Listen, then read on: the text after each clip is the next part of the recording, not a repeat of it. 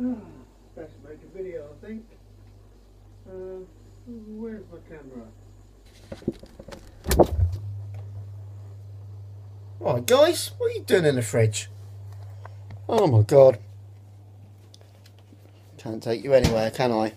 Hey? Right then, guys. Right. I'm just having a Dark Revolution Deviant beer. Looks a bit like that. It's beautiful. So hoppy. Ah, lovely beer. Right then, problem with mini kegs. On the last video, I think that I was going to rack my zombie dust into my Hobgoblin 5 litre mini keg. No, because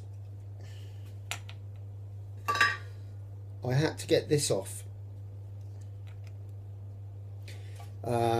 Wow, basically that's what's sort of left of it. I had to hack the fuck out of it to get this off. Now in the videos, I saw a few with like Uncle Jonah and other people. You actually use this sort of bung. This is like a 2-piece, well actually it's like a 3-piece bung. This red bit pops out and this other red bit comes off. Now in this one, this pops off and this is just one. It's just, well, yeah, it's just one piece.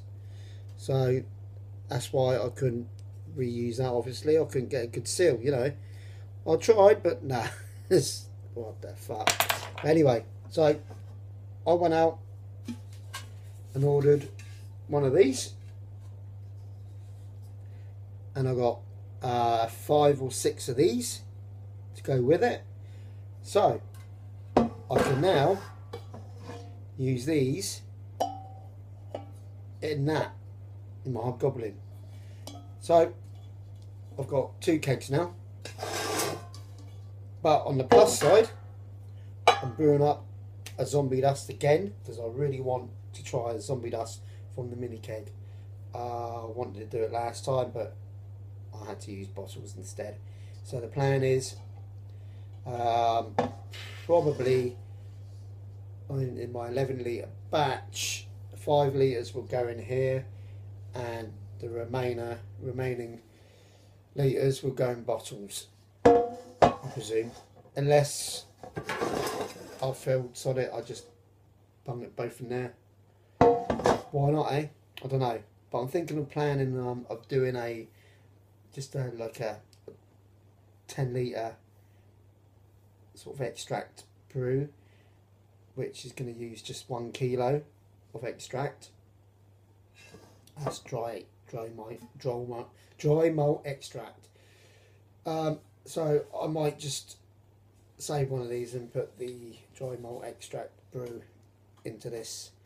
I think I'm going to do something like a 20-minute boil, something, you know. I'm not going to do it for a full hour.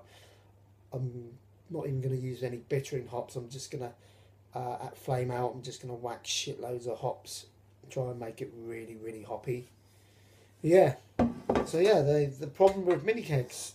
So if anybody's out there who's got some of these, I think that you can reuse them. If you can get that off without damaging it, then fair play to you. But I suggest you go out and buy some of these. I got these from Brew UK, so I've got like 5 or 6 of these. One come with the easy keg, this one. But yeah, that's the plan. So I'm just having a little drink. It's Thursday night. Oh, I got some new tubing because I've got a couple of ciders in the front room fermenting away. Well, one's already finished. I'm letting that sort of like mellow out. Now I'm going to rack that to secondary, dry hop that, bung it in one of these, and I've got another one which it's a strange one. It's at first, for the first week, it didn't really ferment, but now it's sort of bubbling away. It's a tropical fruit, sort of like apple. No, there's no apple juice in it. There's mango, there's mandarin, there's all sorts of different flavours in there, but the actual juice is like really thick. So in the carboy, there's like loads of like pulp and fruity stuff in it. I was going to dump it, but it started to ferment, so I'm just going to go with it and see how that turns out. But yeah, it's a strange one. I might make a little video about it later on, but yeah, I think I'm going to have to rack that to secondary and leave it for a long time, just to see whether the well, it's the actual liquid's quite thick with like fruit juices. It's hard to explain, but it's not like doing a normal cider. Strange. But yeah, if that ferments and it tastes like alcohol, excellent. Right then guys, so as always, I'll see you lot in the next video, and I think I'm going to put you lot back in the fridge where you belong. So now guys,